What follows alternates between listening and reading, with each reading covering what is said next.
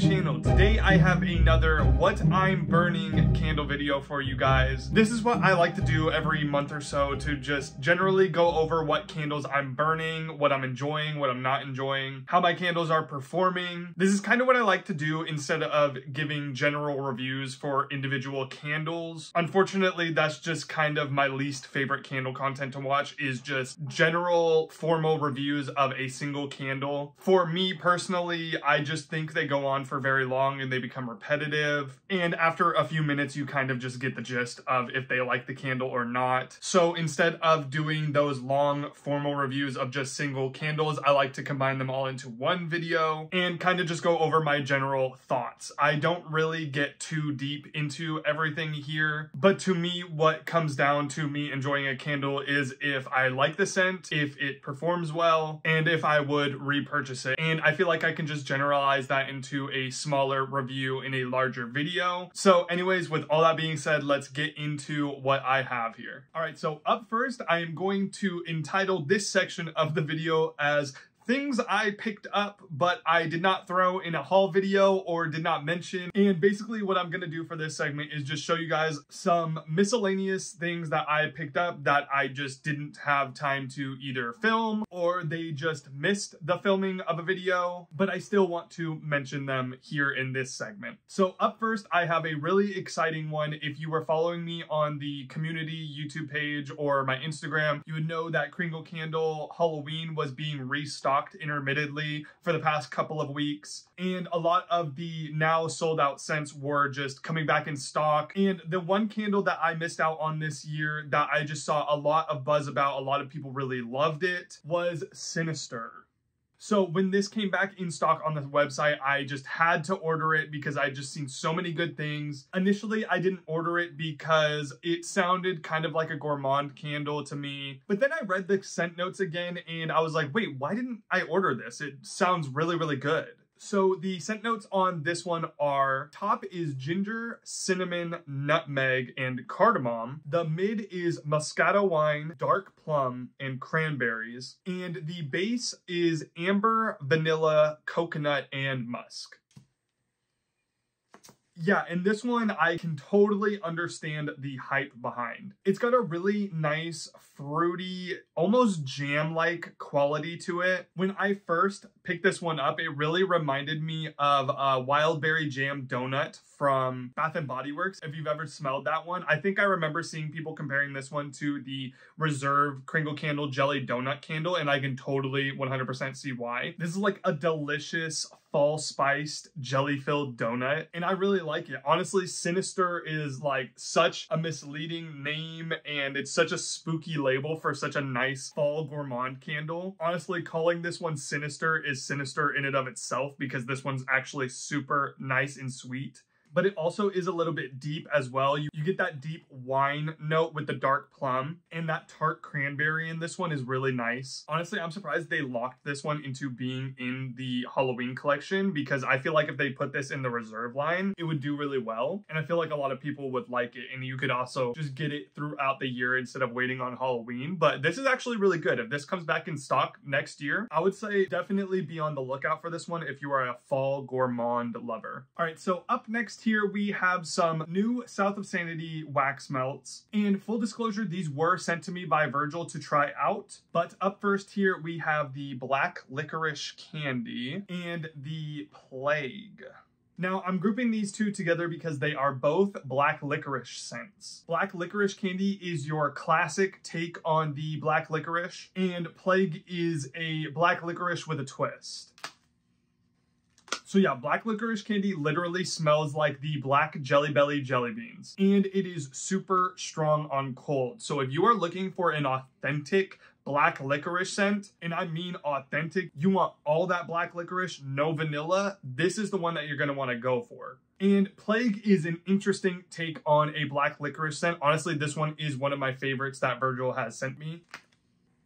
This one has a specific absinthe note in it, along with a star anise and a little bit of black licorice. It's also got a little bit of like a cinnamon kick in it as well. But yeah, this is a super unique take on a black licorice scent, and I really enjoy this one. The absinthe is very special, and I'm really enjoying this. All right, so now transitioning into what I am actually currently burning, but still on the same path of things that I have not shown you guys yet. We have Kringle Candles Bourbon Bonfire. So this is another one of those one-off candles that I kind of got in between videos and I didn't really know where to talk about it. I did give a small review of this one in my last What I'm Burning video actually, but that was as a daylight, and now I have the full 3-wick version of this scent. And yeah, it still kicks ass. This is an amazing fall scent. Honestly, I am very surprised with how intensely smoky this scent is. Like, genuinely, this gives like Witch's Cauldron, Witching Hour, the Kringle Candle Fire from the Reserve line. This gives it a run for the money for how intensely smoky this is. Like, there was genuinely times when I was burning this candle where I was like, wow, I'm literally in the middle of a forest burning. There is a forest fire outside. So yeah, if you cannot handle a smoky scent, don't go for this one. But if smoke's right up your wheelhouse and you just want the smokiest candle possible, definitely think about getting this. The notes on this are Tennessee whiskey, golden aged rum, crushed clove, cinnamon sticks, cedar wood, sandalwood, and smoked vanilla bean. Yeah, this is such a gorgeous scent. You get that whiskey and rum note right off the top. It's super boozy. And then you get that smoldering campfire from the cedar wood note in here. And you do get a little bit of that smoked vanilla bean as well. It just kind of serves to make this candle very smooth. And you do just get like a touch of like a fall spice. But yeah, as someone who generally is out on the Kringle Candle Fall Collection, this is actually very close to like cracking my top 10 Kringle candles. And this 3-wick is performing really, really well. If you've had these 3-wicks before, you would know that they burn so cleanly. And this scent in the 3-wick is actually super strong. It's performing very well for me. So yeah, if you're looking for a nice smoky, boozy, campfirey, woody scent for your fall, I would highly, highly recommend this one. Honestly, I might have to get another one. I've burned it down to the halfway. These burn really fast, by the way. The Kringle Candle 3-wicks always burn super fast, which I personally like. I don't know about you guys, but I'm the type of person who likes to go through a candle a little bit quicker because I have so many scents to burn through. But yeah, those are my thoughts on this Bourbon Bonfire. All right, so up next, let's talk about what I am actually currently burning right now just off camera, and that is Yankee Candle's Jack-o'-lantern. So I just released my Yankee Candle Halloween and Fall haul, so I'm not going to go too in-depth on this one other than to tell you guys I still love this scent. It's amazing. It's just as good as I remember it being. That spicy, sweet, savory pumpkin in this one is so addicting. This one has been performing decently well for me. Right now I'm burning it and it's about a 5-6 strength, which is kind of normal for these Yankee Candle 2-wick signatures. What I will say that I don't remember from last year very much is that these actually soot quite a lot. Like, as I am talking right now, I am just seeing the clouds of smoke off of these wicks on here. So if you don't like a sooty candle performance, I don't think you guys are going to enjoy this one. The flames also burn really high on this. You have to keep them very trimmed in between burns. So overall, I'm not going to go out and just recommend that you buy a bunch of these 2-wick signatures, but this scent is just so good and so nostalgic to me that I can look past the burn and I can baby it a little bit and it'll be fine. All right, so up next, let's talk Bath & Body Works. Up here first, I have Spiced Pumpkin and Patchouli. So I've given this one a couple of burns now. Obviously you can see this wax is dirty. This is just something that happens with this line in particular. I've always known that this has a dirty wax pool every single time I buy these. So yeah, while the burn is not the cleanest, this is still a very strong performer for me. That spiced pumpkin mixed with the patchouli is such a beautiful, gorgeous scent. Still one of my absolute favorite fall Bath & Body Works candles of all time. If only they could fix this dirty wax problem, it would be a perfect candle. And up next here we have another classic pumpkin candle from Bath & Body Works, Pumpkin Carving. Now, this is another one that I have burned a couple of times, and this one is a lot cleaner than the other one. I don't know what it is about those White Barn neutral collection candles. They're always dirty, and these ones seem to be fine, even though I'm almost certain these are the same exact wicks and wax formula, so not sure what happened there. But yeah, not a lot to say about this one other than the fact that it's still strong, it's still amazing. Absolutely love this candle, and this packaging is just 10 out of 10. When this is lit and burning, it looks so cool, so spooky. I love the stained glass. Honestly, I don't know how they are going to top themselves after this design, but I'd love to see what they have in store for next year. All right, so for my last Bath & Body Works candle I have here is another one that I got in between videos, and that is the one that has been hyped up for the past 10 years. People have been wanting this candle to return for a long time, and Bath & Body Works finally decided that this fall was the moment that they wanted to bring this one back, and that is Radiant Red Maple. So this is one that I had heard tons of buzz about. In the past couple of years, I saw a bunch of people saying, hey, we want Bath & Body Works to bring this one back. It was amazing. And I believe this is actually the very first time that this has ever been brought back since 2015, which is absolutely crazy to me after smelling this candle. This is such a nice, gorgeous fall scent. You get a really nice, juicy apple in this mixed with a toasted marshmallow from Marshmallow Fireside. And then you get those smoldering embers as well. I totally understand why people were obsessed with this one and really wanted it to return. And I am so mad that Bath & Body Works really disrespected everyone with this one, because not only is this jar packaging just awful, but the burn is as well. I lit this one up for the first time yesterday because I was constantly smelling it. I love this scent on cold. I could not wait to get home and burn it. And after 1 hour of burning this candle, I have to say, genuinely, I think this might be the worst performance I've ever had out of any Bath & Body Works candle. The wicks on this one are so thin and tiny that they almost instantly dudded out. As you can see on the side of this one, I cotton balled this. It did not even pull out in my first hour. I ended up burning this candle for a couple of hours actually, and it still did not pull out. Yeah, it's just so sad. This is such an amazing, amazing scent, and it just feels like they just rushed this one into production for whatever reason. They dropped it as a limited edition candle,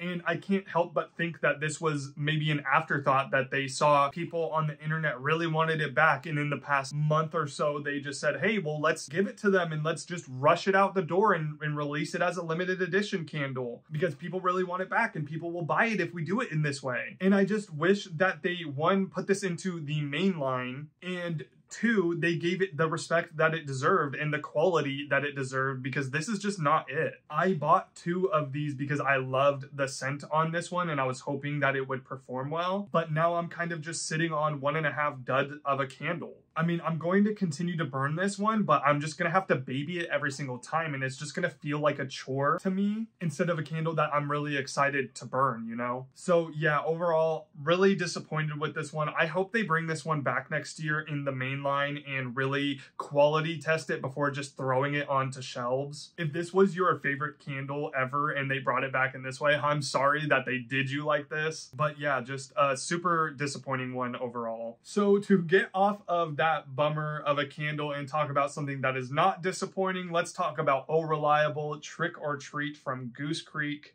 Absolutely love, love, love this candle. Now, the one thing that I do have to say about this is it's not as strong as I remember last year's being, but honestly, if last year's 3-wick was a 10 out of 10 strength on it, this one's like an 8 out of 10. So I'm really not complaining about it too much. This has been having a semi-decent clean burn on there, and it has not been sooting as much as I remember my old Goose Creek candles doing. And I've been hearing a lot about that this year, that Goose Creek has kind of fixed their sooting problems at least a little bit, and I'm definitely seeing it with this one, so props to Goose Creek for that. But yeah, this is still one of my absolute favorite candles of all time. I wish it was still available on the site. If you guys are making lists for next year on what you want to tackle, definitely write this name down and and get there when it drops because this one is absolutely worth it. Now, let's talk about my arguably most surprising candle burn that I've had this season, maybe even this year. Like, what I'm about to say right now, I could not have imagined me saying a couple of years ago. And that is that Witch's Cauldron is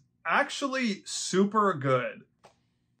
So if you guys watched my Goose Creek video, you would know that I kind of had a love-hate relationship with this thing. When I bought it in the large jar 2 years ago, I absolutely hated it. I gave it one burn and I could not stomach it. But over the years, it kind of just hung around in the back of my mind and I kept going back to smell it. And I just decided, hey, you know what? I'm gonna give it a shot this year. I'm gonna do it. Maybe there's something that I'm missing in this candle. And now I'm here to tell you there was something I was missing in this candle. This is such a nice, spooky Halloween witchy scent. The patchouli in this one is still very strong, still overbearing, almost headache inducing, but very mood setting. And when you burn this one, the star anise comes through so much. There were times when I was burning this one that I was like, oh, there is a little bit of that black licorice in there and it's super nice. This also has like a pepper-like quality to it. Not that it smells like black pepper or anything, but in the way that it burns, the way that when you smell black pepper and it just kind of hits your senses and you're like, whoa, like that's spicy. The patchouli in this one actually kind of acts like that. When I was burning this one, it was super strong and it was just kind of like assaulting your senses, but like in a good way where you're just like, whoa, that's like crazy, the thing that I'm smelling right now. Definitely a unique burning experience, and I am just sad that I kind of robbed myself of having the experience of this for the past couple of years. This is now my formal apology for all of the Witch's Cauldron fans out there. You guys were onto something and I just couldn't see it, but now I do, and I love this one actually. I very much like burning this, but I am going to say this is not for everyone, so like do not, if you don't like earthy,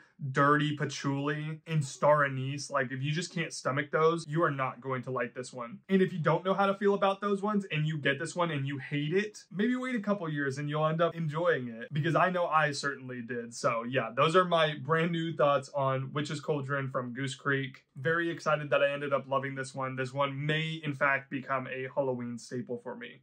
All right, and now to round out the video, we are going to be talking some Homeworx. And up first here, we have Haunted Woods. And yep, she's still amazing. Love her. This is arguably my favorite Homeworx candle of all time. I've been having a very good burn on this one. Still super addicting. The black rose, the dark plum, the amber in this one is stellar. This one is a little bit lighter than the classic wraparound label version that I had last year. Overall, I prefer that packaging way more than this like spiderweb design. Like this is cute, but the other design was a lot more spooky, and I love the wax color of the other one. That deep dark turquoise blue is like super cool. But yeah, I burned this one at least 2 or 3 times this season and it's still amazing. This is my go-to burn. Can't get enough of this one. Can't recommend it enough. If you want to go ahead and bite the bullet on the QVC price for this double set of this candle, I would say it's well worth it. I absolutely adore this candle, but you guys already knew that. And now to my final candle of the video, the final candle that I have been burning this season so far, we have Palo Santo Pumpkin. Now, if you saw my Homeworx video, you would know that I kind of had mixed thoughts on this one. I generally overall liked it, but it was kind of strange on cold. It kind of gave me like a barbecue sauce type note in it. And I mentioned that it was a bit light on cold. There was not a ton of scent or anything. And unfortunately, while burning, I have to say the same thing. Not about the barbecue sauce, but about the strength of this one. The rumors I heard about this one were true, unfortunately. It is not very strong at all, but it's also not scentless. If I had to rate this on a strength from 1 to 10, I would have given it about a 3 or a 4, maybe a light 5, but no more than that. And that is such a bummer that I have to say that, because when I was getting whiffs of this scent, light as it was, this is such an awesome fall scent. The barbecue sauce type note that I was smelling on cold definitely goes away while you are burning it. And what you're left with is a nice like pumpkin, almost bakery pumpkin pastry with a nice smoky Palo Santo wood.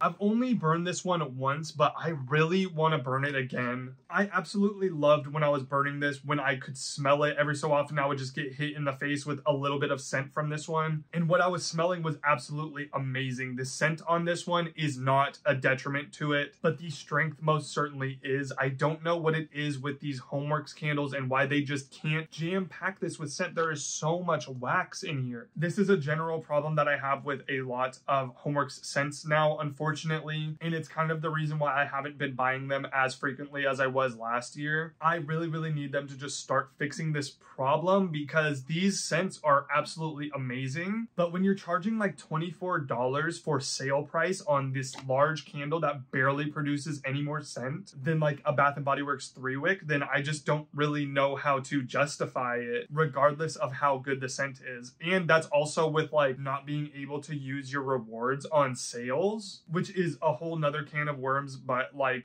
I don't know, like this company is definitely capable of producing genuinely awesome products, and they're just like in a rut right now, and I just don't know when they're gonna get out of it. So yeah, this one unfortunately is sold out on their website and on QVC, but honestly, even if it was available, I could not fully recommend it to you if you had a big house. I'm burning it in my small room, and every so often I would be able to smell it, but it wasn't filling my room with scent, so I couldn't really recommend it. But somehow if this returns next year and they turn up the scent like 20 notches, then I would 100% recommend this one. But the scent performance and quality on this is just not there for this, so I can't. All right, so that is everything I have for you guys today. Let me know if you guys have purchased or burned any of the candles that I mentioned here in this video and what you guys think of them, or just let me know what you guys are burning and enjoying this fall season. We are really in the thick of it here. It is full on fall candle burning season, and I, for one, am very ecstatic about that. So anyways, leave a like if you guys enjoyed this video. Subscribe for more candle and spooky content, because I always have more on the way very soon. Until the next one, I will see you guys later. Bye.